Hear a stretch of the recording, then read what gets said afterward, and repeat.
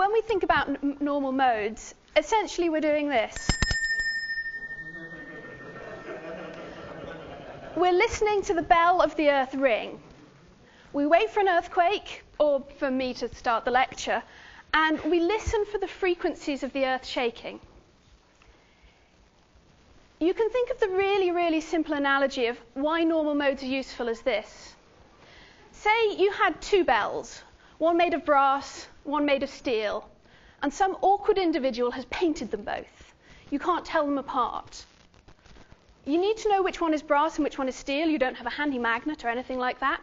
If you hit both of those bells and listen to the pitch that they ring at, you can work out what they're made of.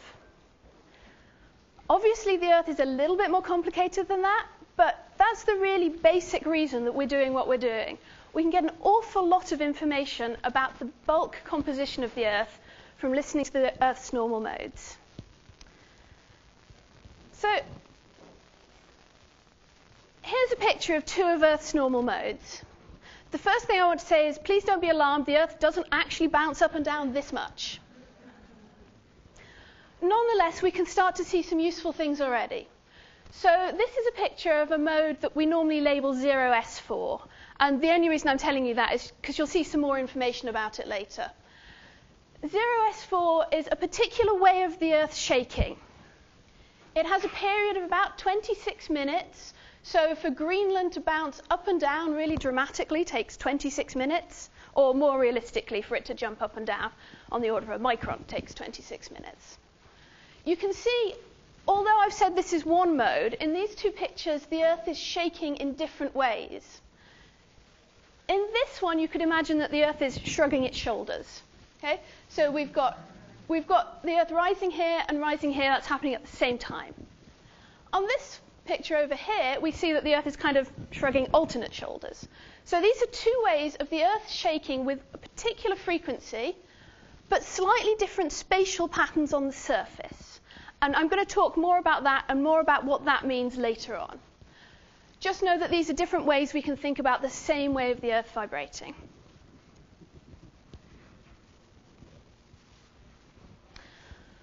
So the really, really basic stuff, what do I actually do if I want to look at a normal mode? What should you do if you want to look at a normal mode? What should you do if you finish tomorrow's normal modes on other planets practical and want to compare it to some real Earth data? You take a really long seismogram, and then you Fourier transform it. There's some other stuff you want to do as well. You want to clip it, you want to tidy it up. You remember that the Earth has tides, and you want to take those away. But really, you're taking a really long seismogram, maybe 40 hours, and Fourier transforming it, and looking at the peaks in frequency. So this is one of those Fourier transformed seismograms. This is taken after the Sumatra earthquake, and we see in the frequency domain individual spikes. And each one of these spikes corresponds to one of the notes of the Earth ringing. Each one of these individual frequencies corresponds to the frequency at which the Earth shakes in a particular way. We're going to go through all the different ways you can label these. We're going to go through a really basic case of how you could work out the normal modes for a very, very, very simple planet. And we're also going to talk about some of the complications. The eagle-eyed amongst you will notice that sometimes there are multiple spikes where there's only one label. And that's a phenomenon called normal mode splitting, and we'll get to that at the end of today. Yes, that's exactly it. In the same way that the bell resonates at one particular frequency, the Earth resonates at a bunch of frequencies. So you can think about a fundamental frequency and then the overtones, or the harmonics if you're a guitar player.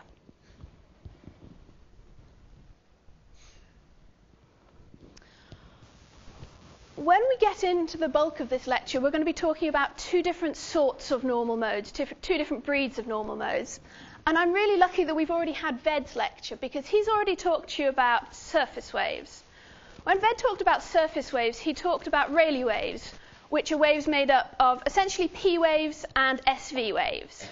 So the spheroidal modes are just like those sorts of surface waves. They're made up of P and SV motion.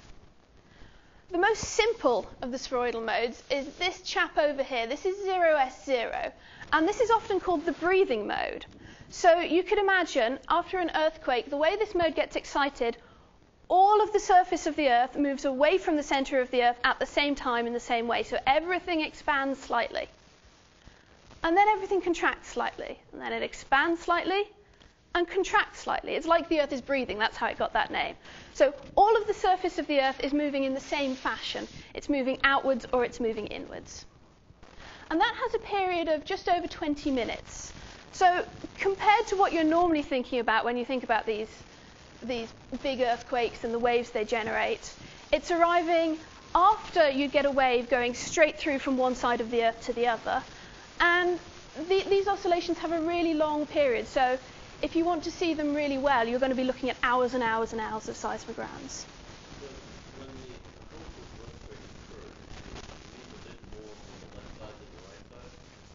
Yes. If you want, so there are complications due to things like source mechanisms, due to the Earth not being a perfect, homogeneous sphere. But in essence, you can think about this chap as being the basic way it moves.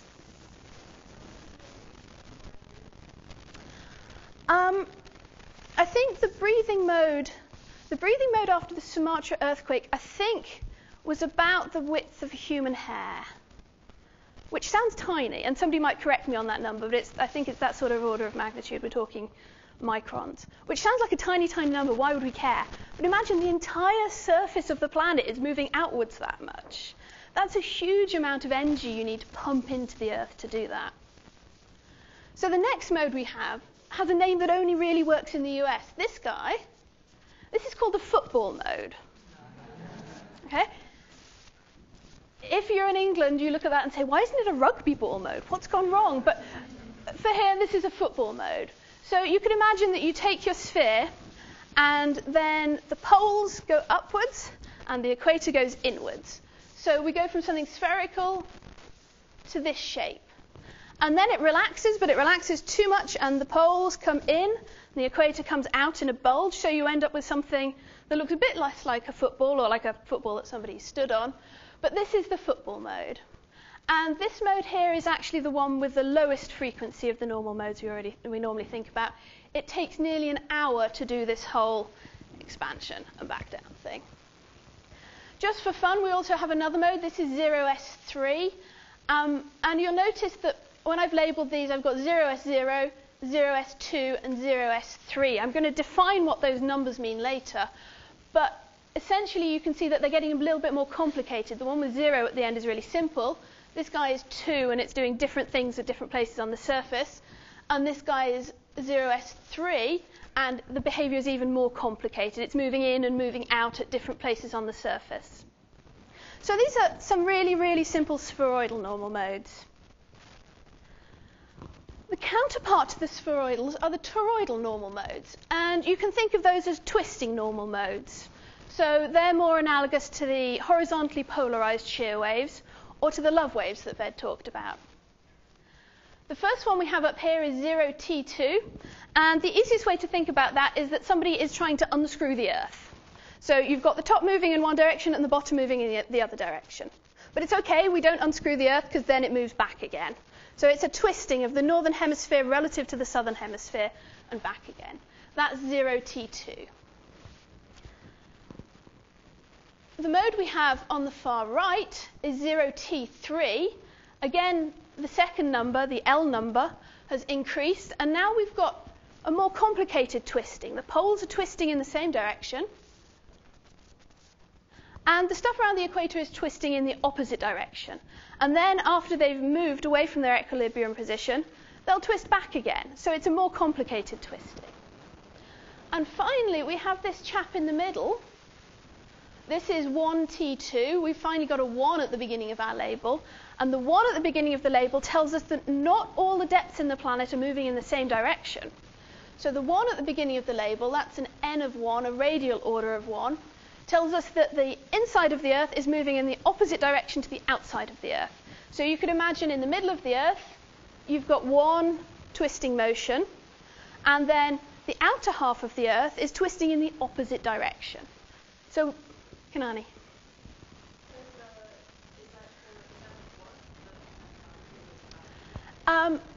These cartoons are drawn for an Earth which is all made of one thing. No, so toroidal modes can make the inner core spin, and we call those inner core toroidal modes, but you can't transmit shear through a liquid. So these cartoons are all drawn for a completely solid, completely homogeneous Earth made of blue cheese, for all I know. So we can sustain those twisting motions. And in fact, where you get these opposite directions of behavior at different depths depend both on geometry and on the change in material properties through the planet. So we've got a couple of different things going on.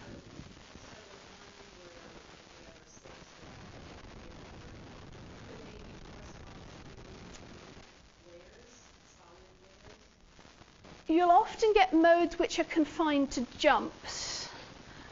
So one place where you'll get some different behavior confined is on the boundary between solid and liquid. That won't happen for toroidals, that'll happen for spheroidals. But I'm going to get into some of the more complicated details. These are my really, really simple cartoon pictures at the beginning. So you've had some really simple cartoon pictures, you've had some really simple analogies, I've rung a bell at you. And now what I want to do is I want to talk about how you derive some normal modes for the most simple case possible. And I know we've had a lot of equations thrown at us already, and I'm going to throw some more at you. But what I'm going to promise to anybody who doesn't like me throwing equations at you is that I will tell you when I'm done, and after the first third of the talk, there will be no more equations. Can I interrupt you right now? Yes. To ask? You've drawn arrows on the surface of the Earth, but what's going on in the interior? How does velocity change as you go in and out in radial directions? So the first thing we know is that the center of the Earth needs to stay where it is. Okay, the very middle shouldn't be going outwards because what's inside if the very middle's gone outwards? So you're going to get 0 happening at the very center. For this really simple mode, everything is moving in the same direction. So you can imagine it slowly starts twisting more as you go further out because the center's stationary and the surface is moving. This guy over here, I've said something more complicated is happening because different depths are moving in different directions. And essentially that's going to depend on what I'm going to call the eigenfunction. I'm going to show you how we get those in a bit. Ian. Could you comment on the breathing mode having a shorter period than the football mode on your previous slide? I could, but I'd be making up on the spot, so who knows what answer you'd get. Okay. Somebody else might have something to say. Well, the breathing mode only involves volume changes, so it's more sensitive to the bulk modulus, and because the bulk modulus is greater than the shear modulus in all Earth materials, that would be my made-up response. I think normal modes that are for an incompressible Earth actually transmit bulk modulus. The 0x2 mode only depends on shear. The period of the breathing mode being around 20 minutes is essentially equivalent to travel time of P wave from 0 to 180 degrees through the center of the Earth. So, yes, as that said, it's compressional and 97.5% is compressional, and 2.5 shears. Thank you. So One more. I'm wondering how the center of the Earth cannot be stationary if given the orbit is eccentric. So the question was, how can the center of the Earth be stationary if the orbit's eccentric? And essentially what I'm going to be talking about today is an Earth which is just sitting there on its axis. I have no moon, I have no sun. I'm going to talk a little bit about what Earth's rotation does to the normal modes later on. But we're talking, well, right now I'm talking about my fake planet made of blue cheese, but I'm going to be talking about relatively simple cases for the most part. And the biggest complications we're going to get to near the end are rotation and ellipticity of the Earth. And I'm not going to talk about anything like tidal effects, for example. Anything else before I plow on? Yes. Why did I ask? Yeah, you kind of commented on this, I think, with Max's question a little bit, but if the normal modes are made up from surface waves, then aren't surface waves basically only trapped at the surface? Some of them can be thought of as analogous to surface waves, and some of them you can't make that approximation. There's no, I'll point to this mode and it looks like this surface wave.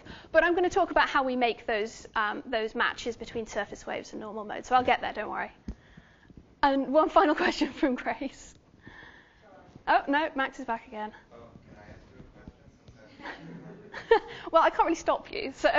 So what I was going to ask is if there's a longer period, or longer wavelength toroidal mode also associated with net rotation of the surface with respect to the deep interior. So I'm not going to talk about any of the excessively long period normal modes. And I'm also not going to talk about things like length of day variation, which you could almost think about in this sort of framework. I'm just going to be talking about these sorts of normal modes. There's one mode in this scenario that you mentioned. It's an interesting one. It's 1s1.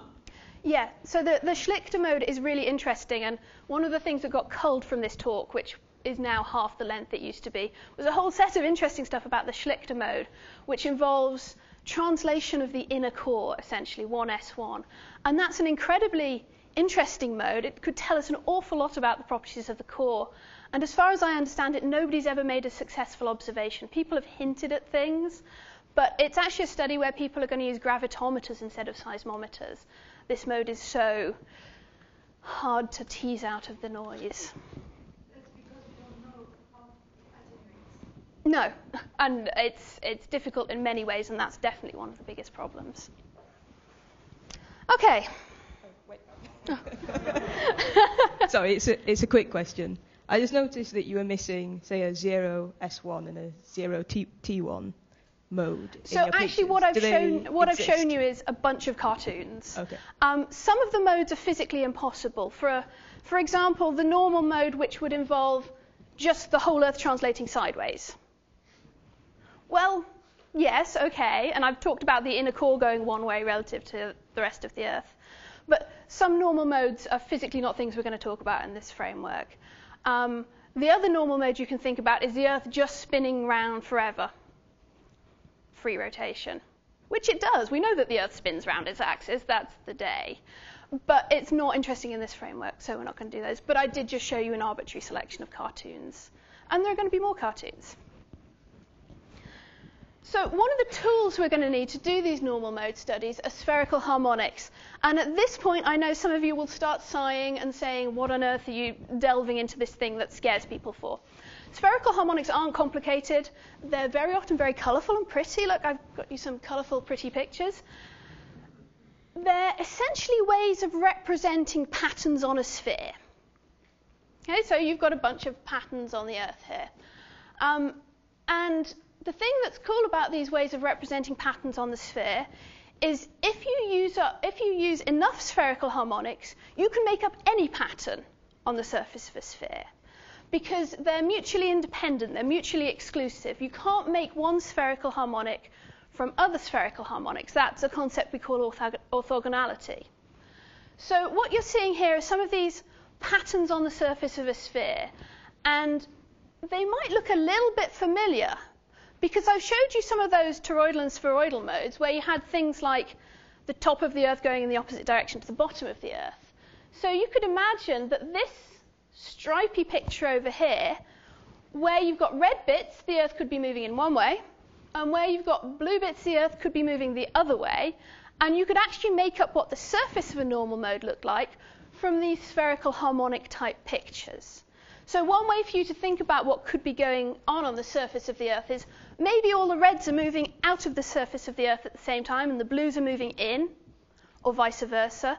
Or maybe where you see reds, the surface is twisting in one direction, and blues, the surface is twisting in the other direction. Essentially, we're just using these spherical harmonics to represent different things that could be happening to the surface of the Earth.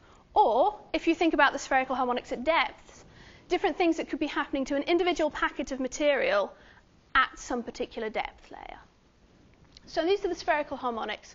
And I've plotted you the spherical harmonics for L equals 4. These are some of the spherical harmonics that actually correspond to those two dancing Earths I showed you at the beginning. You remember the one with the shoulders shrugging and their shoulders going alternating fashion? These are spherical harmonics that you can use to make up the patterns of that dancing Earth. You'd need some more as well, though. So, what are normal modes and why should you care?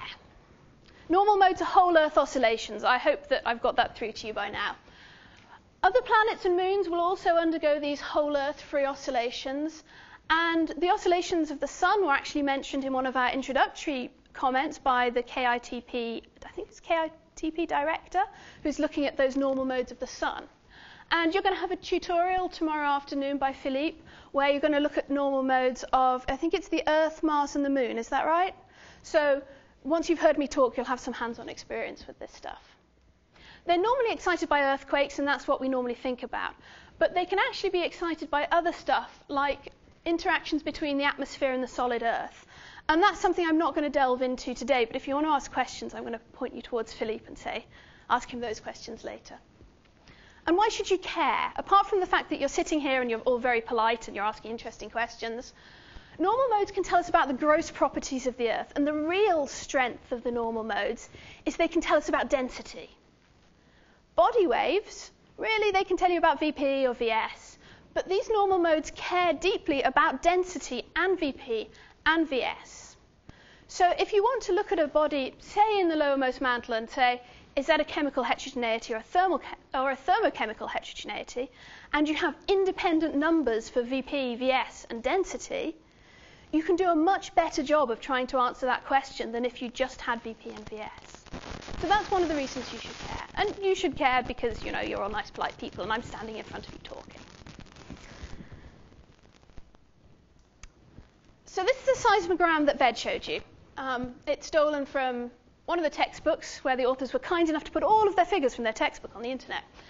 And what you're seeing along the horizontal axis here is time. That's measured in seconds, so we're up to 4,500 seconds over here. And Ved pointed out all the different waves you could see. We've got some P waves coming in, diffracted P waves and PP, and then we've got our surface waves coming in. And our surface waves are coming in here somewhere on the order of 3,000 seconds. This is a seismogram from a strain seismograph in Pasadena, California. And this is a seismogram where they recorded a really big earthquake in what's now Russia in 1952. And they've actually redrafted this seismogram. They've taken it and compressed the timescale by a factor of 22. So all of the stuff you just saw on the last seismogram is happening on this seismogram over here. You can see they've labeled P, PP. These labels are actually to do with the surface wave. So that's all happening in this time period.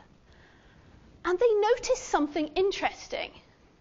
There is some sort of wiggle going on in this seismogram. This is now 15 hours after the earthquake. And so the list of authors on this paper is, by the way, amazing. This is Benioff, Gutenberg, and Richter wrote this paper.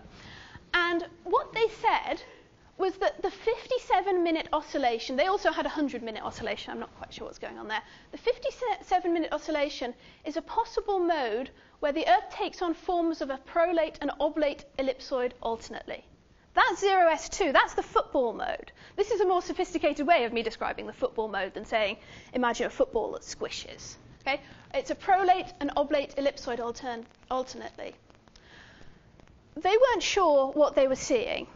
But this observation, corresponding to this mode, was thought to be something like that first observation.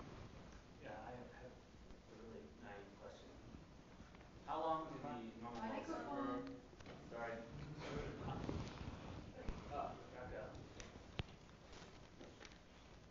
So given that the frequencies of the oscillations are very long, how long do the normal modes ring for? After something that excites them? So the first answer, the question is how long do the normal modes keep on going for? And different normal modes will decay at different rates. So some will keep on ringing faster than others, and that's due to the quality factor of the mode, which we're going to talk about later. The second part of the question then is different normal modes decay at different rates. How long you can hear them for depends on how much energy you pump into them to start with. So if you put a lot of energy in, then you can keep on listening. But to give you a kind of hard number example, if I'm looking at a normal mode like, I don't know, one of the radial normal modes, I'll take 100 hours of data and Fourier transform that. I think some people have made crazy long observations. I think somebody at one point tagged together months of Black Forest observatory data and Fourier transformed that. But you want a window to look at that's short enough that the Earth is still ringing at a detectable level, but long enough to try and get as much of that signal as possible. So your window length depends on which mode you're looking at and its particular qualities.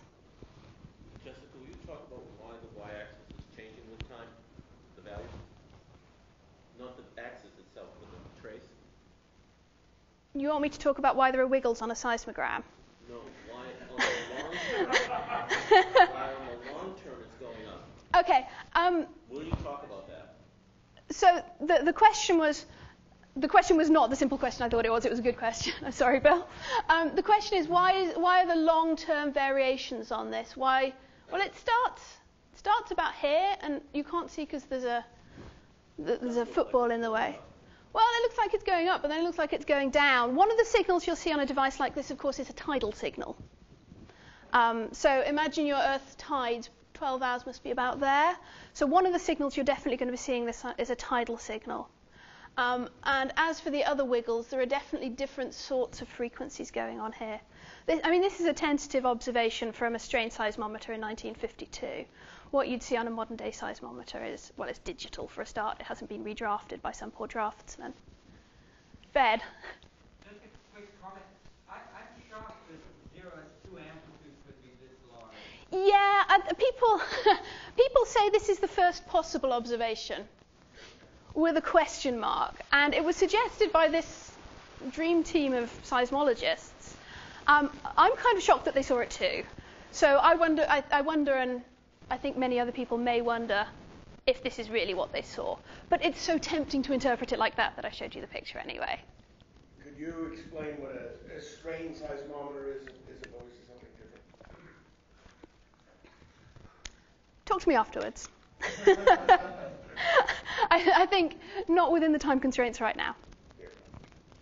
Okay, so we're going to jump into that maths that I forewarned you about. We're going to derive the most simple possible set of normal modes. So we're going to consider the normal modes of a homogeneous liquid sphere. I can't even say this is like the most simple planet possible, because even the most simple planet possible gets denser towards the middle. But this is going to be our homogeneous liquid sphere, and it's not even going to have these snazzy open office color shading effects. It's going to be completely uniform. And we're going to ignore gravity for the moment, even though gravity is important for the Earth, and one of the reasons we care about density. Okay, so if there are small perturbations in the pressure, which cause the excitation of the normal modes, we can have an equation of motion which looks like this. We've had equations of motions in a few different talks now. Ved talked about them. Alan talked about them. Pretty sure Michael talked about them as well. We've got density times acceleration is equal to some sort of gradient in the pressure. So that's going to be our force in this case. And we've also heard Hooke's law a few times. So the changes in pressure are going to be related by this modulus to the gradient of the displacement. So we've got Hooke's law, we've got an equation of motion.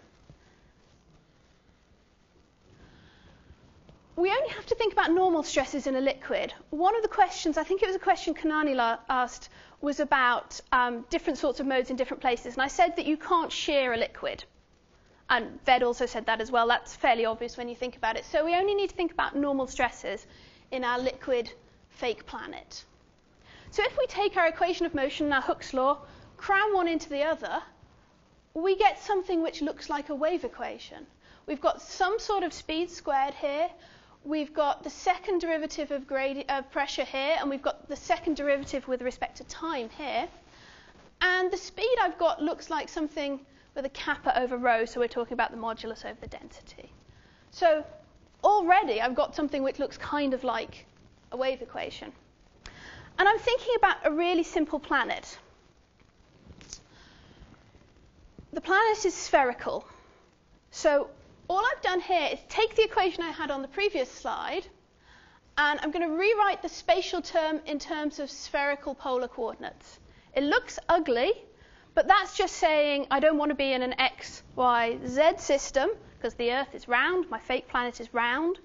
So this is just a mathematical trick to rewrite things in terms of radius and a pair of angles. And now I want to look for answers to that wave equation that I had on the slide before, and I want to look for the easiest answers. There's no point in me looking for complicated ones. Easy ones are best. Excuse me. So we'll look for a pressure where the pressure changes as a function of radius.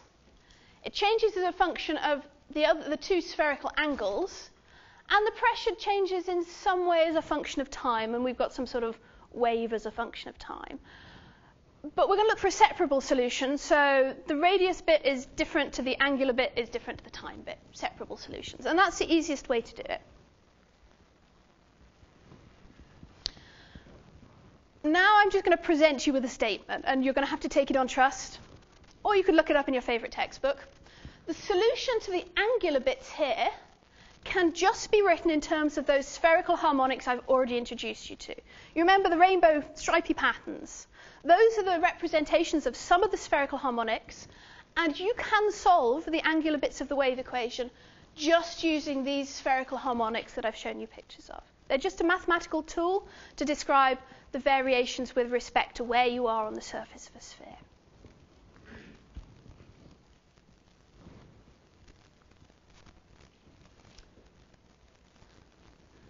So we found the angular part of our equation.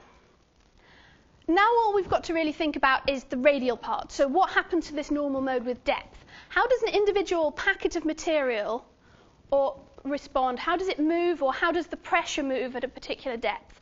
So we want to look for the radial part of this equation. And it's not a beautiful equation, but it's not very ugly. We've got dependencies on radius. We've also got creeping in here some omega squared. So that's going to be the frequency of this particular way of shaking, that omega squared. And we've got these L's which have appeared. The L's were part of the spherical harmonics. And I'm going to define them properly in a couple of slides, but they can take on integer values. So L can be 0 or 1 or 2 or 3. And those L's actually correspond to the second number that I had on all my cartoons. So when I said this is 0s2, that was actually an L of 2. So I sneakily introduced you to these angular orders without telling you what they are. So we've got our equation in terms of radius. And it depends on L and it depends on omega. And we don't want singularities in the middle of our Earth. That would be kind of awkward and embarrassing. So it turns out we can actually solve this equation using a mathematical function called a Bessel function. It's just a mathematical function. It's a way of describing a particular way of displacement as a function of radius. These are our Bessel functions here. You can see that the equation for a Bessel function has an L in it, so this L was important. And our radial dependence also has an omega in it, so the omega is important. So what happens as a function of radius is also going to be important in terms of frequency and in terms of this L. So there are our Bessel functions. So we've got our spherical harmonics and our Bessel functions, and that's all you're going to need to do the normal modes of this simple fake planet. Let's define some of those letters, though. N. N is the over... We have a question. Do you need a boundary condition for solving that equation? If you can hang on to the next slide, you'll see it. I'm going to do this bit first. So n is the overtone number. N was in those Bessel functions. And the overtone number, the n, sometimes it's called the radial order. And you can think of this as the number of zeros you get. So if this is our displacement as a function of depth with the center of a planet here and the surface here, and the displacement slowly increases and never goes back to 0, that's got an overtone number or a radial order of 0. So when I said 0s2, it had this sort of radial dependency. The curvature will vary, but this is how it would look. As n increases, you can see n goes to 1 and 2 and 3. You get places in the Earth where there's no displacement. That's what the angular order is telling you. Sorry, the overtone number was telling you. L is the angular order. I've already said that we've seen different L's. And you can think of this as the number of zeros across the surface of a sphere. So this would be a mode with an angular order of 2. So it's got 2 lines on the surface of the sphere where you've got nothing happening. This would be a mode with an L of 3. You've got 3 lines on the surface of the sphere where nothing is happening. You've got no displacement in either direction. It's not going sideways. It's not going up or down for this mode. And finally, M is the azimuthal order. And that tells us about how these lines where nothing is happening are organized on the surface of the sphere. So if we've got 2 lines where nothing is happening, where there's no displacement, we can have them like this. So we can have the stripy one. We can have the crisscross one. So the lines where nothing's happening are perpendicular to each other and they cross at the equator. Or you can have this one where the lines are perpendicular to each other and cross at the North Pole. This one kind of looks like a beach ball. So there, all of these letters that I've been throwing at you. I promised I'd define them, and now I have. And if we now put particular values in for these letters, so let's say for L equals 0, then the Bessel function tells us our radial dependence just looks like this. So it goes as C, that depends on our bulk modulus and density. We've got a frequency in there. We've got a 1 over R and a sine term. If we plugged L is equal to 1 into that equation, we get something which, yeah, okay, it's uglier, but it's still just sines and causes. And so on. So I got a question about a minute ago that said, don't you still have a boundary condition? And the reason I said hold on is because I've written it finally. We still need a stress-free boundary condition. So at the surface of the Earth, at the surface of this completely liquid planet, we need to have stress-free boundary condition. So that's going to require certain things of our radial dependence. And what that does is it places restrictions on the values of the frequency. So if you need this to behave nicely at the surface of the Earth, we can only have frequencies of shaking which look like this. I have a question.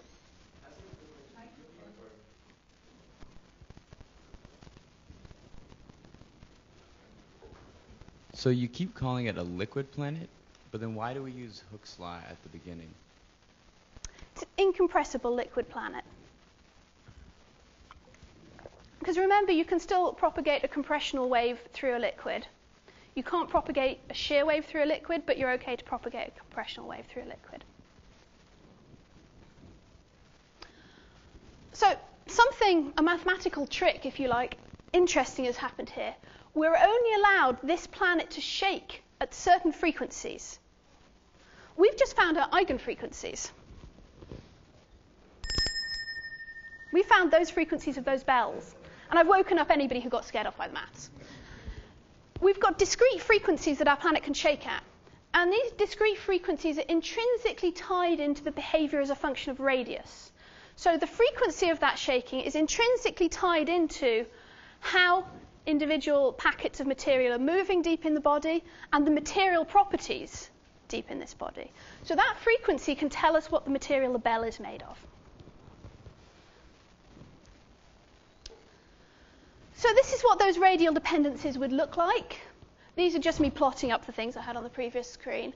And the neat thing about these radial dependencies is that they're orthogonal to each other. And that's a word I used earlier. They're mutually exclusive. You can't make up one from as many as you like of the other of these behaviors.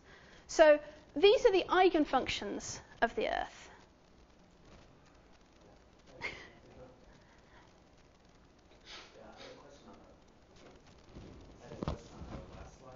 About your notation for omega. Yeah. You have little n omega 0. Does that mean that that's just the frequency at the surface of the Earth because that's R0? No, that's a great question, though, and I should have clarified that. So you remember we had our n's and our l's. Yep. And L was what was happening on the surface of the Earth, and n was what was happening with depth. So here we have n being equal to whatever you want to stick in here, and this is actually an L is equal to 0. Okay. So these are the frequencies which obey this chap, where L is equal to 0. I would have different frequencies pouring out if I tried to satisfy the boundary condition using this one, okay. and then I'd have had a 1 down there, because So, L would be equal to 1. All right, so is the R0 in the denominator of the omega? That's the radius of the Earth. Okay, so that's the... And maybe it would have been clearer if I'd made that RE, Yeah, that's or what my R planet. confusion was. Yeah, thank you. No, that's a great question, and I could have clarified that probably. Okay, so I've plotted up some radial behavior. I've told you that these are the eigenfunctions. And all I mean by that are these are the way in which the pressure changes as a function of radius, and you can't make up one from any of the others. And because we've got these eigenfunctions of pressure, we can just switch back using our first equation into our displacements if we want to. So that's it. Well, it's not everything. But normal modes. We found some normal modes. This should be very exciting for everybody. We know how our fake planet can shake. these aren't as complicated as Earth's normal modes. We've done a bunch of stuff to this. We've made a bunch of approximations. First of all, I haven't got any solid in my planet, so that's clearly an issue. But we found the frequencies of these oscillations, and we've also found the way in which individual packets in the Earth move as a function of radius and as a function of where you are on the planet due to those spherical harmonics. This forms a complete orthogonal basis set. So if you add up enough of these normal modes, you can make up any way of our fake planet shaking. You have to add up a lot to make up some ways, but if you add up enough, you can always do it. The limitations are fairly obvious, but we can write any change in pressure in our sphere by a really big sum of these normal modes.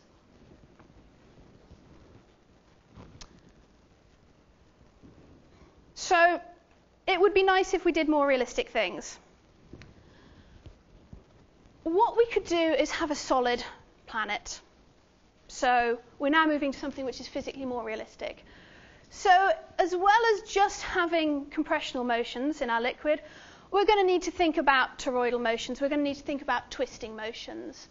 And instead of just having our simple spherical harmonics, we're going to need vector spherical harmonics. So there are some equations up here. They look a little messy. They're actually really beautiful, but they just look a little messy. And all that's doing is giving you 3 sets of spherical harmonics which are orthogonal to each other. So some of them point in the radial direction. This one points in the radial direction, and that can tell you about motions out from the surface. And these two, this one with these terms here, these 2 vector spherical harmonics will tell you about angular motions instead. So you can just think about them all being combined to give you motion in 3D instead of in 1D. We only had the 1D case with a simple pressure before. Now we've got 3D. So, okay, they're not beautiful, but whatever. We can have a radial dependence multiplied by the first vector spherical harmonic, and another radial dependence multiplied by the second, and a third radial dependence multiplied by the third vector spherical harmonic. And we can now use that to write down the displacement of our much more interesting planet where we're allowed to have solid stuff.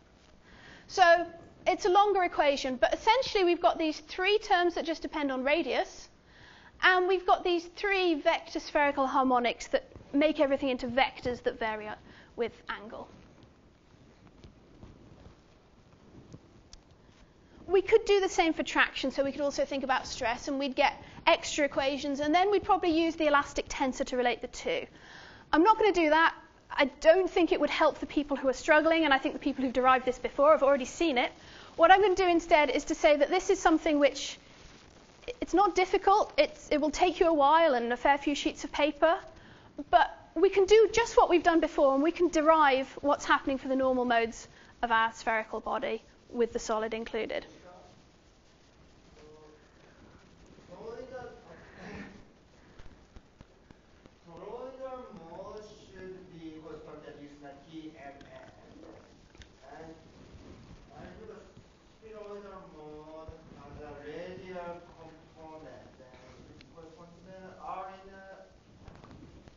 So I think your question is, so the toroidal modes should be 1 bit of this equation, the spheroidal modes should be the other 2 bits of this equation. So I flicked slides because that's what this slide is about to tell you. So I had 3 different vector spherical harmonics with 3 different radial dependencies on the previous slide in that long equation at the bottom. And if you do some rearranging, it actually turns out that one of these radial dependencies and its corresponding spherical harmonic are all you need to tell you about toroidal modes. So here we've got our twisting toroidal mode.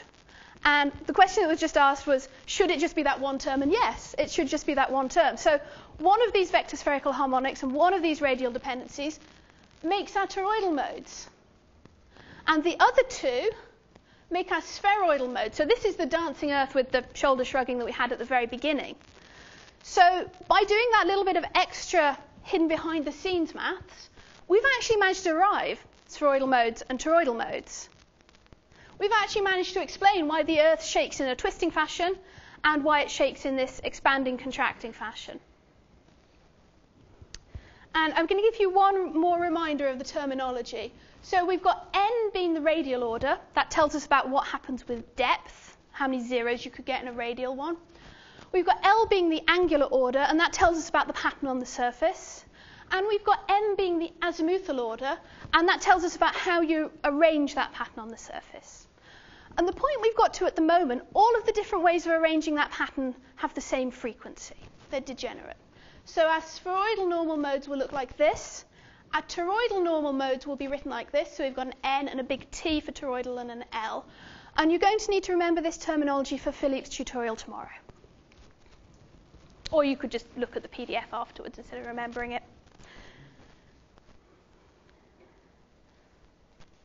Okay.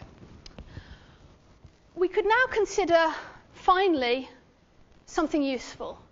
We could add gravity in. Gravity is the reason that our planets are basically round. Okay? We didn't have gravity in before. We could add in gravity. And this is one of the reasons that normal modes really care about density. Because if you want to excite that breathing mode, that 0s0, you want to move all the material in the Earth away from the center of the Earth. There is obviously a really big gravitational energy cost to moving everything away from the center. It's no wonder it goes back in again. There's gravity there. So we could add extra terms into our equations. We could think about little changes in displacement, little changes in density, and the effect that would have on the gravitational potential. And if you did that and worked through the maths, for the spheroidal modes, you'd get a set of 6 equations, which I have merrily cut and pasted from Aki and Richards, because they've typeset them all for me. And those equations actually, they're important. People have written sophisticated codes to calculate these. When you guys use a version of Minios in the tutorial tomorrow, it will care about things like these equations. But all we've got are a bunch of those radial dependencies for each vector spherical harmonic, which will give us the pattern at the surface. And that's just included in those equations. So when you go ahead and use a really nice code and solve them, you get this U and this V, which are how the Earth moves as a function of depth. It then gets multiplied by those vector spherical harmonics. And you can get out the corresponding frequencies. So that's it. I'm showing you now normal modes of the Earth. These are how, for these different ways of Earth shaking, you can think about the displacement as a function of depth. It then gets multiplied by some surface spherical harmonic pattern, so it's a bit different at different places on the surface of the Earth and at different places at depth in the Earth. But this is it. These are our eigenfunctions. This is what the Earth does when it shakes like that. So we've got a whole bunch of modes here. This is 0s2. We can see that for 0s2, the inner core boundary is actually just here. The core mantle boundary is just here. So we've got lots of motion in the mantle. We've got lots of motion in the outer core, and there is tiny, tiny bit of motion in the inner core for this mode. But it's hard to see unless you're close to the screen. When we let that L increase, that's the angular order. So that tells us about the number of zeros are on the surface of the Earth.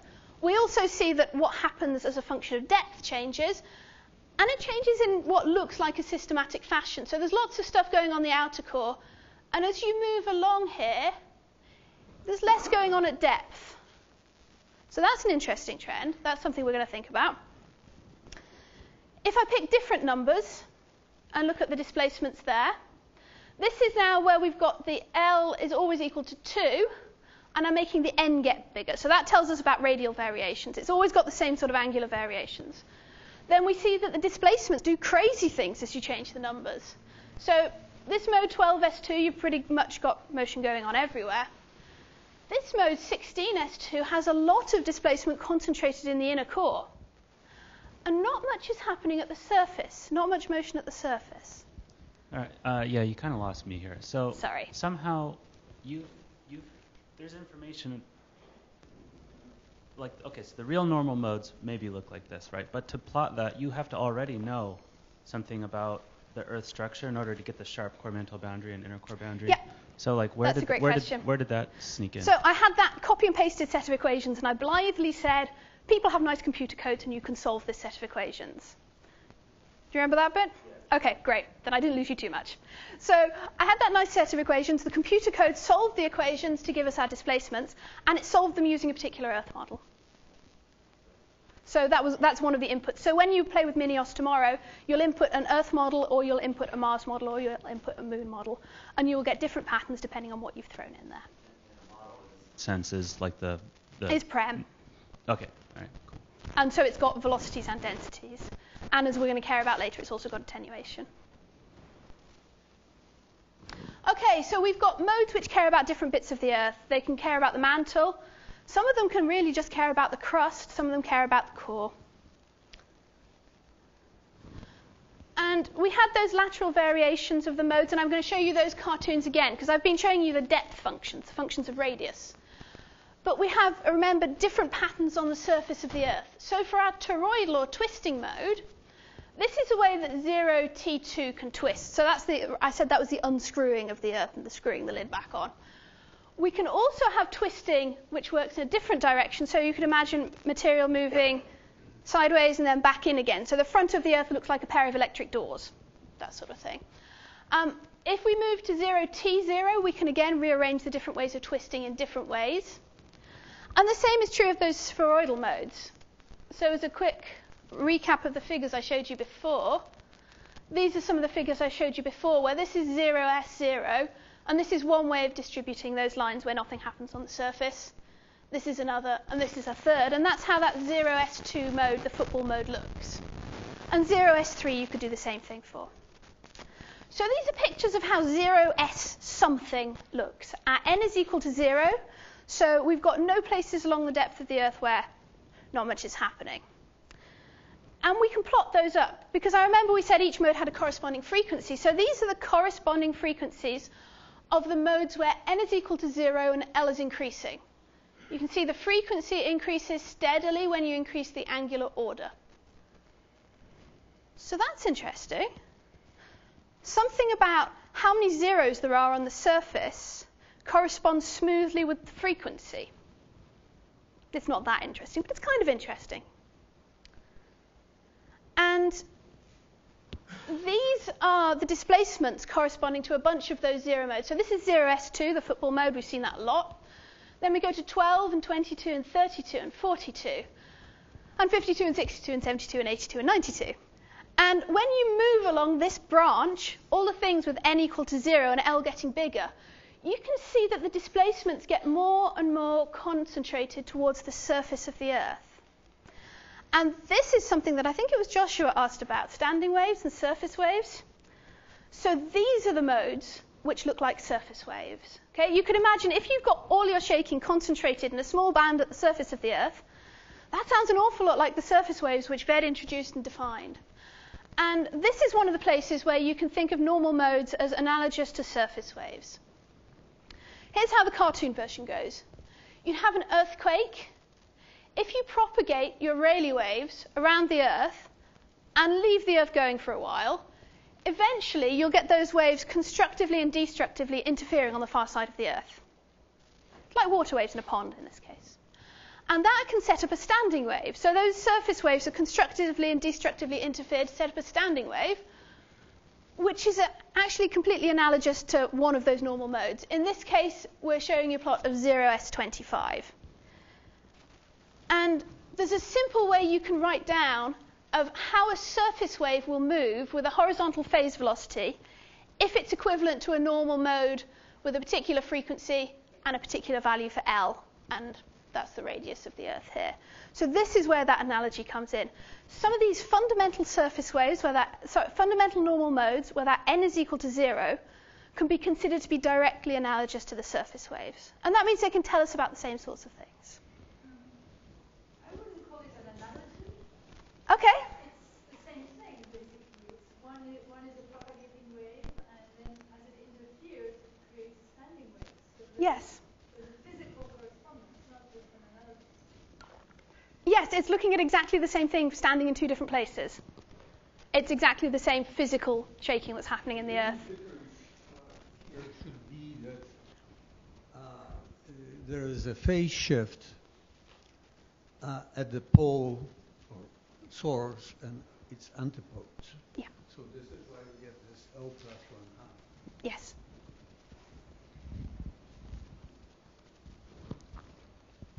So that's our fundamental branch. That's the n equals 0 branch.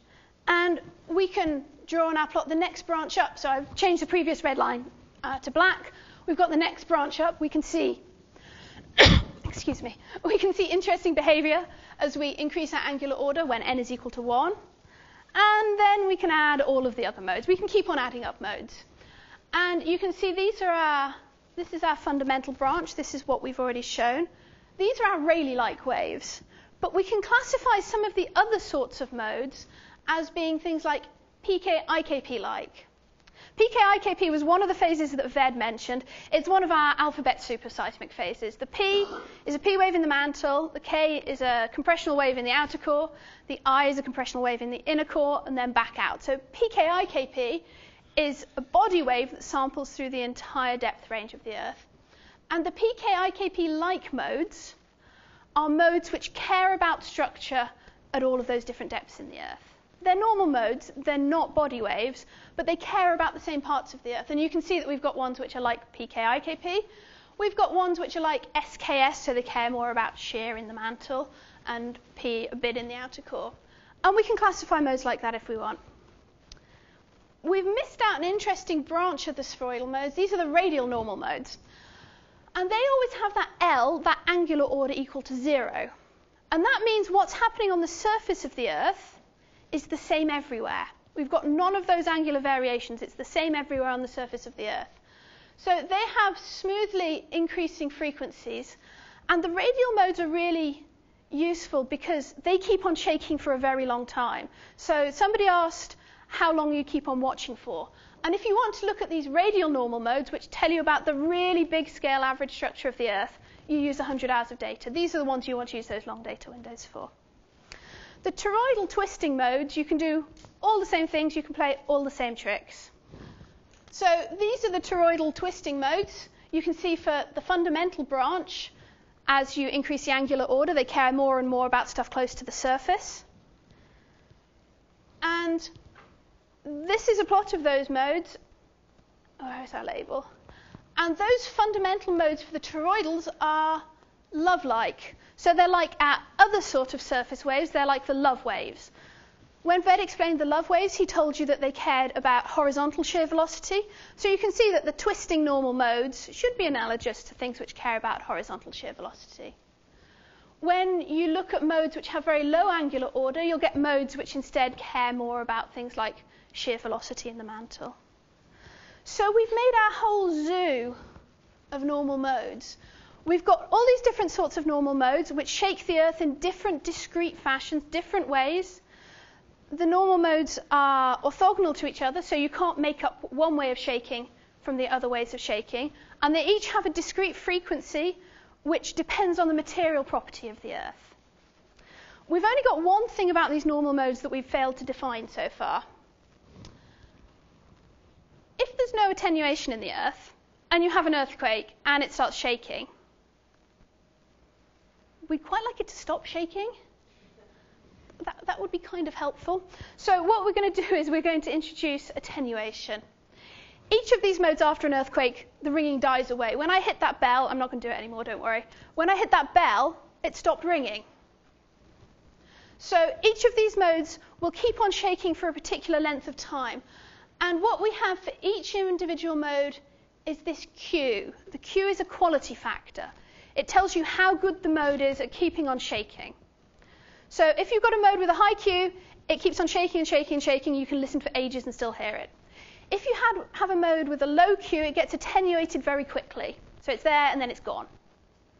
Even if you manage to get some energy into that mode, and how much energy you can put into each mode depends on the earthquake, depends on the source details, then for a mode with a low quality factor, it'll start oscillating and then it'll give up because the Earth is too attenuating. So that's it. We've defined all the important characteristics of our normal modes. This is a plot of some observations of normal modes. It's pretty old now. It's 1996. Much more beautiful plots have now been made. The blue circles, we can see observations of some normal modes. And the red dots, we can see what Prem would predict. For the most part, they're pretty close. In fact, there are a bunch of them where you can barely see both dots because they're overlapping. But in some places, Prem is not perfect. So in some places you'll see that the quality factor, how long the mode keeps ringing, isn't quite perfect. If you could zoom in a little more, you'd see there are tiny, tiny changes in the frequency of each of these oscillations. And Prem does a really good job for many of them. But obviously other stuff is going on with the Earth, like, it's spinning round, for example. Earth's rotation is going to affect some of these normal modes. Another thing that will affect Earth's normal modes is the 3D lateral velocity structure, because at the moment my Earth is 1D. But with pictures like this, I think you can now make sense of what I've got as a first observation with no question mark. In the 1960s, we had a sequence of very large earthquakes, and they provided some of the really unequivocal proof that we could really see Earth's normal modes. So this is a comparison of spectra taken after two different earthquakes, one in Chile in 1960 and one in Alaska a couple of years later. And even on this old data, we can see beautiful spikes. What you're seeing here are the fundamentals labeled, so 0S2, 0S3, 0S4. And with the dotted lines, you're seeing things like the toroidal modes. You'll notice you don't really see the toroidal modes. This is because this is a vertical component. This is 7,854 minutes of data Fourier transform. That's a really nice round number. What that really is 5.5 days of data that they've used for strain records to get these sorts of images. But even in the 1960s, people were able to start making observations. And we can compare and contrast that really to what we saw after Sumatra, where we saw these really, really crisp normal modes. So normal modes can do cool, useful stuff, and they can tell us about gross structure of the Earth. And I've stolen here a table from a paper that Adam wrote a few years ago now, where he used normal modes to prove essentially that the inner core was solid. There are a few different ways you can try and prove the inner core was solid, but this is a particularly compelling one for me. Tables aren't the best thing to show in a talk, but what you can see in front of you is a bunch of modes, the periods that they're observed at, or the frequencies that they're observed at, period is 1 over frequency, and how well a solid inner core fits these modes. So this is a solid inner core, this is relative error, and for the 9 modes, the solid inner core gives you a relative error of 0.12. If you'd made that inner core liquid, for the same 9 modes and the same model but with a liquid inner core, you'd get a relative error 10 times as big. So the normal modes are incredibly powerful about telling you things about gross structure of the Earth, the really big patterns. And in fact, it doesn't really depend which your favorite bit of the Earth is. So here's a picture of Prem. Here are some of the things you might care about. You might care about the inner core with solid iron. You might care about the liquid outer core and what's going on there. You might care about the lowermost mantle. You can look at special sorts of normal modes called Stoney modes. And if you play enough mathematical tricks, you can get the Stoney modes to tell you about structure right at the bottom of the mantle and top of the outer core. So if you care about post-perovskite, this is the place for you. I've put up here Bridgmanite. I had trouble spelling it because it's such a new word for me, but I think it's probably okay now. We can find out about the gross structure in the mantle. We can look at the upper mantle as well. I haven't bothered labeling any crustal phases because my picture's only so big. But whatever your favorite bit of the Earth is, normal modes can help you out.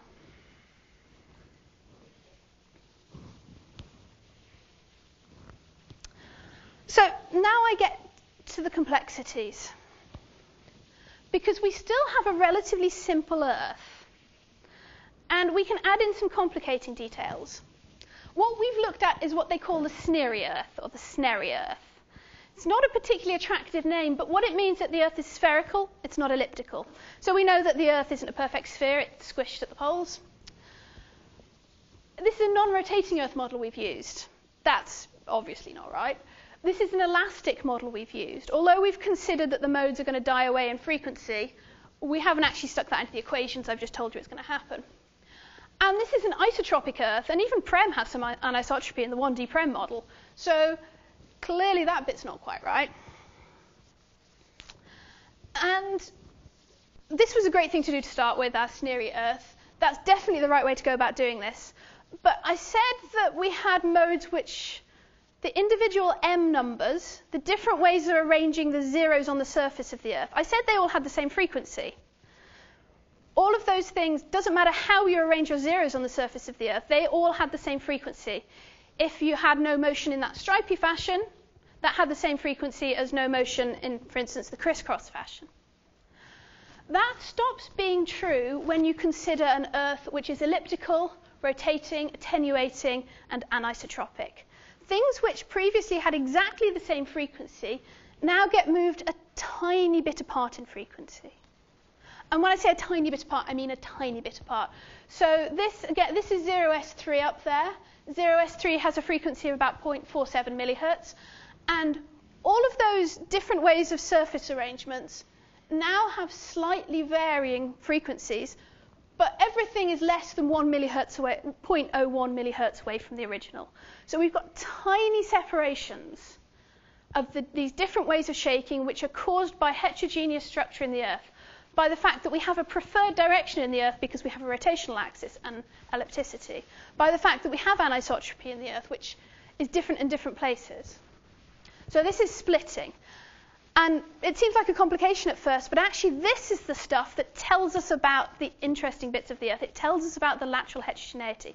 It tells us that our large low shear velocity provinces are different to the rest of our lower mantle. This is the stuff where some of the real power comes in. You don't often see lots of these individual spikes. So this is still one normal mode, and we're seeing individual spikes for the different M numbers, the different azimuthal orders. But what you normally see instead is you see a big blurry peak. And your big blurry peak is made up of those individual spikes which are really close together, and they form a big blurry peak. So this is a really nice observation. It's kind of confusing the first time you look at it, but it's what those big blurry peaks look at a lot of different stations in the Earth for one normal mode, and these have been ordered according to the latitude of the stations. So we've got high latitude stations at the top, and you can see that the peak shape and width and position is ever so slightly different at the top to in the center, and down here we've got these really nice kind of sharp peaks compared to these double peaky blurry messes at the top. So we've got different of these M numbers being seen at different places in the Earth. So different places in the Earth will see singlets which care about structure at different places in the Earth. And these singlets are those individual M numbers. So one mode is made up of a bunch of singlets. In your perfect scenario, they all have exactly the same frequency. And in your real Earth, they're ever so slightly apart. If you can see really well, you can see they're two different frequencies, but often you'll just see a blurry bump. So this is 0S2. Yes, 0S2. This is that football mode. I've kept on using this one mode as an example because it's a nice mode in many ways. And you can see the individual spikes. This is Canberra, I think. So we're looking at a recording from Australia. And we can see we should have these 5 spikes here. For something where L is equal to 2, the angular order is equal to 2, you're going to have 5 possible M values. You always have 2L plus 1 possible M values. I don't think that's an important thing for you to know, but that's why there are 5 things. And we see a really strong signal for this M value, a really strong signal for this M value, weaker ones for this one, and we don't see a spike at all for this middle M value. When we look at a different station, this is, I can't say, but it's Hyderabad, something like that. It's in India. This is a different station, different geographical location. And again, we see the outermost peaks are really big. We see a little peak for these guys, and we see a relatively prominent peak in the center. So at different places on the surface of the Earth, we're seeing different ones of these singlets more strongly and less strongly observed. So we can tease out information about lateral variations in the Earth, about anisotropy, about the effect of ellipticity and rotation. And this is actually due to rotation. And I know I promised you no more maths, but yeah, there's more maths. Just one slide. For rotation in the Earth, the splitting by rotation is given by a relatively simple equation for the toroidal normal modes. So we used to have just one frequency that all the singlets shook at. For the different M numbers now, you have slightly different frequencies. You'll have this change in the frequency of those different singlets, and it depends on your M and on your L, and then just on Earth's rotation. So this is the frequency of Earth's rotation. So the fact that Earth is spinning around at a particular rate causes splitting of normal modes. And you can have a slightly more messy term for the spheroidal modes. Of the spheroidal modes, rotation affects 1s1 and 0s2 most strongly, and all the details, all the maths are going to be in your favourite textbook.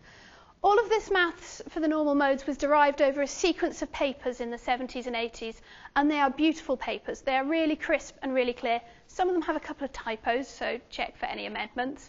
But these are really simple ways of working out why we're seeing these different singlets. And I like this next map a lot, because now we're seeing, again, those singlets for 0s2 at a bunch of different places on the surface of the Earth.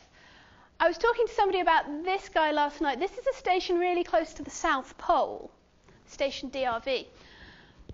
The South Pole you can't quite see in that projection, but we're right down here, the edge of the Antarctic. And the way the geometry works, if you're standing at the South Pole, you can only ever see one of those singlets. The spherical harmonics, the pictures that I had right at the beginning with the rainbow colours, tell us that if you can look at the South Pole, you will get pure information about just the m=0 singlet. Unfortunately, it's relatively hard to do seismology at the South Pole. But the way the Earth's geometry works means we can look at these special places, we can look for particular values, and we can mathematically predict which singlets we hope to be excited by a given earthquake. Seismologists will often show you pictures called splitting functions, because it's nice for me to show you a spectra where you see a bunch of spikes, and that's fine, and then I can show you a map with spectra and you can see a bunch of spikes. But that's for one earthquake and a few stations. What we actually really want to know is how does one normal mode over many earthquakes care about the structure of the whole Earth? So we use splitting functions. And the way you need to think about this to get a gut feel is not really to look at the mathematics. The mathematics is there, it's the underpinning of all of this. But the splitting is made up of some different terms. It's made up of terms due to rotation and ellipticity. I had an equation for one of those. There's another equation for ellipticity. The splitting, or how far apart these modes move from each other, is also affected by 3D elastic structure and 3D anelastic structure. The anelastic variations are, apart from very rare occasions, mostly ignored, the 3D attenuation. It is possible to try and look at this. Barbara is one of the people who's thought about it. It's incredibly difficult. So for the most part, people draw a big red X through that and say, another day, another year. So there are equations for what a splitting function is, but essentially a splitting function tells you about how the depth average structure under one point on the surface of the Earth is seen by a normal mode. So it tells you information about the messing around in frequency of those different singlets, what that does to what you would expect to see right here where you're standing. So it's depth average. All the structure under a point in the surface of the Earth is integrated to give you what the splitting is at that one place. And then you do that for a whole range of places all over the surface of the Earth, and you make a map. You make a pretty coloured picture which tells you about how that mode sees structure integrated right through the Earth. That's what a splitting function is. So the equations say that you've got kernels, which are basically which bits of the Earth that mode cares about. You've got parameters which tell you about why the Earth doesn't look like our 1D Scenery Earth. And then you integrate over the entire depth of the Earth, that's what the integral is, to say this splitting function is telling you about how we see the depth integrated picture of the Earth for this one mode at this particular point on the surface of the Earth, and then the map is all the points on the surface of the Earth. So that's going to make much more sense if I show you an example. This is 0s4. 0s4 was the mode at the very beginning, the Earth shrugging its shoulders and had a jumping from side to side mode. And the reason that there were two pictures there is that's because those were two of the different singlets that make up 0s4. So the Earth was shrugging its shoulders or tilting a bit from twisting one shoulder and then the other shoulder. And those were two of the different singlets, two of the different ways that 0s4 can shake the Earth. That's two different M numbers, two different azimuthal orders. And there would have been a whole bunch more, but I didn't want to crowd that first slide. If you make a splitting function for 0s4, and this is a splitting function taken from Gabby Lasky's website, you see the effect result is we've got yellow colours here under the Central Pacific, we've got yellow colours here under Africa, and we've got blue colours on the Circum-Pacific Ring. That's how you describe this map in terms of colours. The coefficients of the splitting functions actually tell you about how that mode is affected, and we see that we've got completely opposite things that this mode sees under the Central Pacific and that this mode sees under Central Africa. If we look at the displacements for 0S4, this is just from Prem plotted up here. This is where the core mantle boundary is. This is where the inner core boundary is. We see that 0S4 significantly cares about stuff in the lower mantle. So what's stuff in the lower mantle? What pattern is this seeing? Yeah, that's exactly right. This splitting function is saying that this mode here, which cares about the lower mantle, is seeing something under the Central Pacific and something under Africa, which is opposite to the rest of the Earth. And we know this mode cares about the lower mantle. This splitting function is a map saying that what this mode sees reminds us of tomographic maps of the lower mantle. Ved? Are you going to give the caveat that even if there was only one superplume, it would see both because it's only sensitive to even order structure? I can if you like. Well, so, yeah. No, I'll do that, and I'm going to talk about how you could see odd degree structure as well. So, so the first thing, let me say this first, and then you have your question, and with a mic, please. The first thing that I want to say is this is not a tomography image. Okay? This is not a picture of VP or VS or density. This is a splitting function, and although it reminds us of tomographic images, it's really, really not one. It just tells us about the sort of variations that a normal mode sees due to structure. So I don't want anybody to think, and then Jessica showed me a tomographic image because she did everything. No, not even slightly. This is a splitting function. Okay? And it reminds us of a tomographic image because the Earth looks like the Earth, and the mode is seeing the Earth we look at with tomography. But this is an observation made from data to tell us what that mode sees. Now I can do a question. What you just said was when you look at a map like this, the splitting function is telling you something about the depth average structure right beneath that point, but that actually only holds for high L's, right? The local eigenfrequency approximation. So when you're looking at a map like this, when you're pointing at a particular location, it's not only sampling right below that point, but also laterally averaging. Yeah, and the other thing, so there are two things I'd like to mention here, and the first one will answer your question, and the second part will hopefully satisfy Ved. When we make these splitting functions, these are actually built of spherical harmonics. So all those stripy pictures, we use those mathematical functions to build these guys. So this is made of a limited number of spherical harmonics added up. So it's only ever going to be able to see a big blurry structure. And because 0S4, it's got an L number of 4, so it only sees fairly big chunks of the Earth at once. If you imagine the mode is seeing a chunk of the Earth, and then it's got a 0 line, and then it sees another chunk of the Earth. They're really big chunks. So it's got very limited resolution. So it can only see big structure. And the normal modes are going to be good for telling us about gross structure. If you want to image, I don't know, some small blob, some 25-kilometer heterogeneity somewhere in the Earth, you're not going to see it with normal modes. For that, you're going to look with high-frequency body waves. These are going to tell us about large degree structure, not the titchy stuff. And then what Ved was hoping I would talk about is that as well as us building these splitting functions with spherical harmonics, the spherical harmonics and Earth's geometry, the geometry of a sphere, tells us that individual normal modes can only look at even degree structure. Yeah, and I'm going to talk about all of those things and about the coupling. Don't worry, don't worry. They can only see even degree structure. What do I mean by even degree structure? Well, we heard Max say odd degree structure in his talk yesterday. An odd degree structure was where one half of the Earth was had an opposite quality to the other half of the Earth. That's an odd degree structure. But the rules of spherical harmonics and the geometry of the Earth says that normal modes can only see even degree structure if you look with first order approximations at individual normal modes.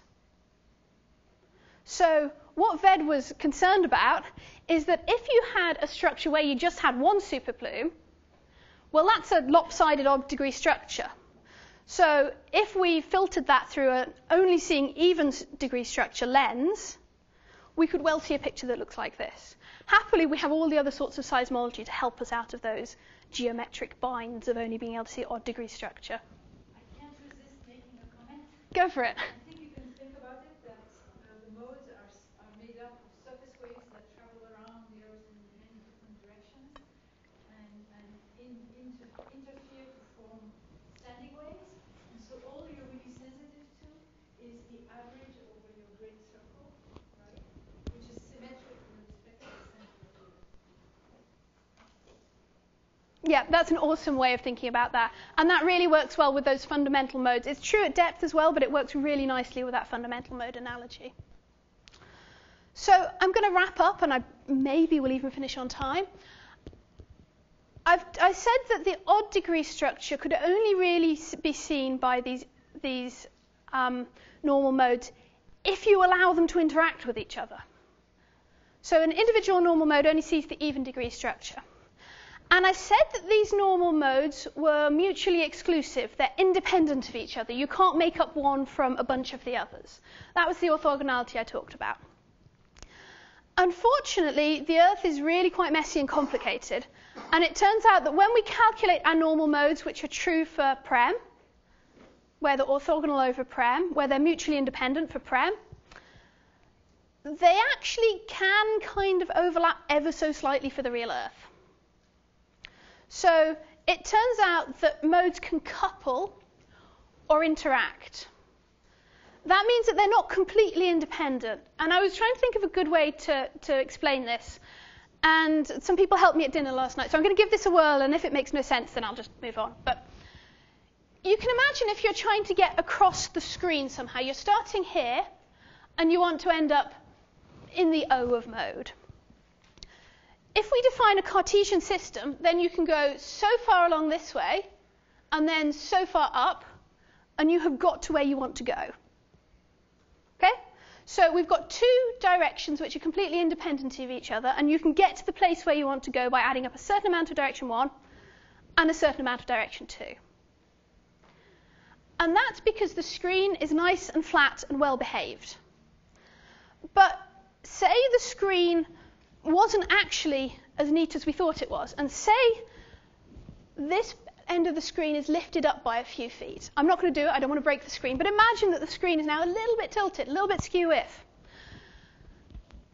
When you travel along what you thought was a straight line at the bottom, you're actually traveling in this direction. Our two directions of travel are no longer completely independent. And one of them overlaps a little bit with the behavior of the other. They're no longer orthogonal. And that's what's happening with the normal modes. When they couple, it's because the Earth is a little bit more complicated than being a really flat screen. It's got these tilts and twists and complications. And the normal modes are no longer completely orthogonal to each other. And that means that energy can either move from one to the other, or, to think about the same thing a different way, the real normal modes are actually mostly this original normal mode and a little bit of this other guy added in. The normal modes couple or interact. And they couple or interact due to ellipticity, due to rotation, due to lateral structure in the Earth, also due to anisotropy. And that's one of the things I hope to talk about when I talk about the inner core. What does that mean in terms of the picture I've got here? Well, this is a picture from a lovely paper by Guy Masters, who looked at coupling between spheroidal modes and toroidal modes. And what he found was if you ran the calculations of the frequencies and the quality factors of these modes, and then did it again and took into account the possible interactions between the modes, you got changes in the mode frequency and attenuation. So I'm going to draw some circles because it's a black and white picture and it's kind of blurry. So on the left over here, we've got crosses down here and up here, and those indicate the frequency and 1,000 over the quality factor, so the inverse quality factor, of a pair of normal modes. That's what the crosses are for. And you're seeing two panels because this one has mantle structure as well. When you calculate the coupling and add that in, the frequencies and the quality factors of the normal modes change. So now the frequencies are all smeared out, the quality factors are all dragged out. These two modes have interacted and their frequencies and their quality factors have changed because in this case of Earth's ellipticity and rotation and attenuation, and for this one as well, they're even messier because they've also got lateral structure in the Earth. So we're seeing changes in the frequencies of the individual singlets. This is just two modes, so we're seeing lots of symbols because they're individual singlets.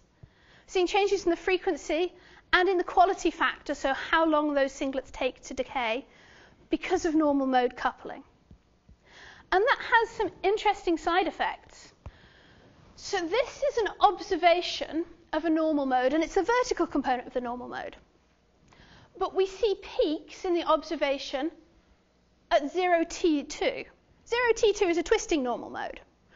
There is no way that that should make the surface move up and down, because it's twisting, it's not moving up and down. The surface is twisting, it's staying at the same height.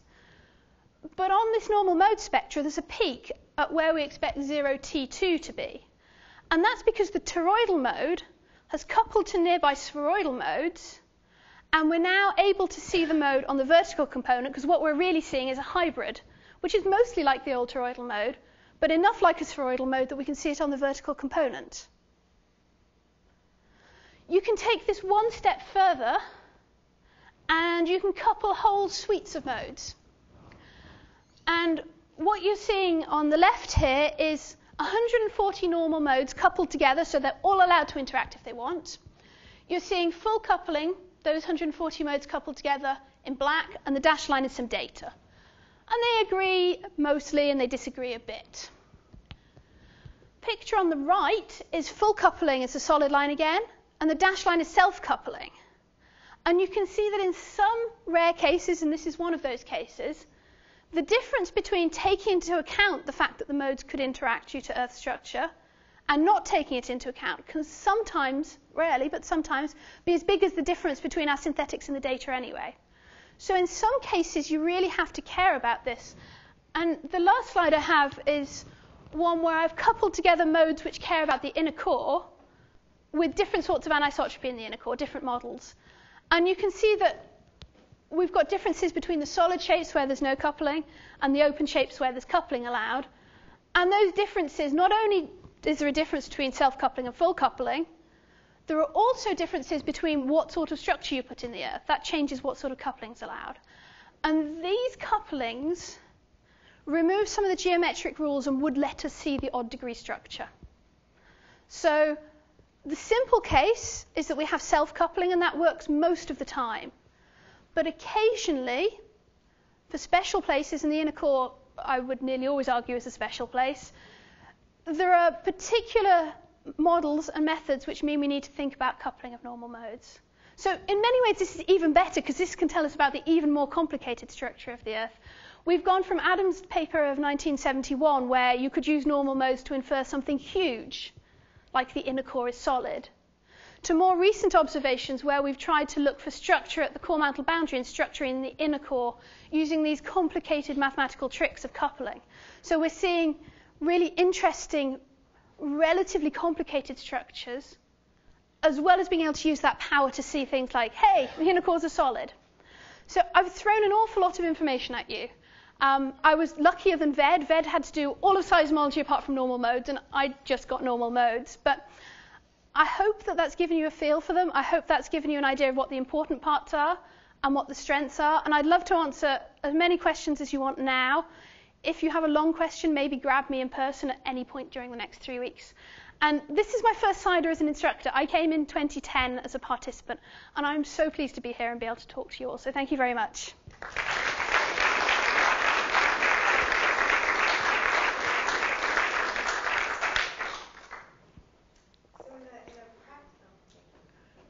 Practical sense, you said that normal modes could tell you a lot about density, right? Yeah. So what can it give you? Numbers? Can it give you relative values in the Earth? And is this 10% density deficit in the outer core that I've been quoting from a 1952 paper still correct?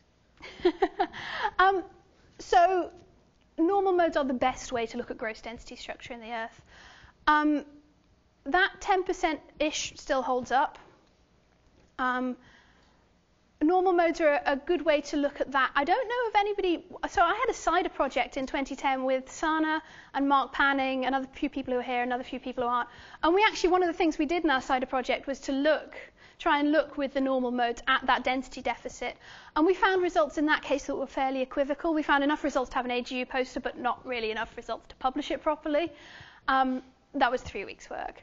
I think that's a really interesting project, and it's actually something I'm working on at the moment. But learning about density is one of the real strengths of the normal modes, and being able to distinguish between density and shear velocity anomaly, for example, as opposed to having to do what you do with body waves and say, assuming this bit of mineral physics, I can map from this velocity anomaly to this density anomaly.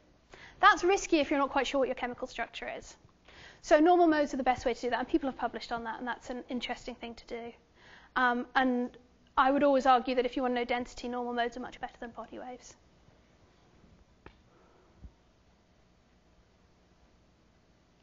This is a sign that everybody needs coffee. Thank you.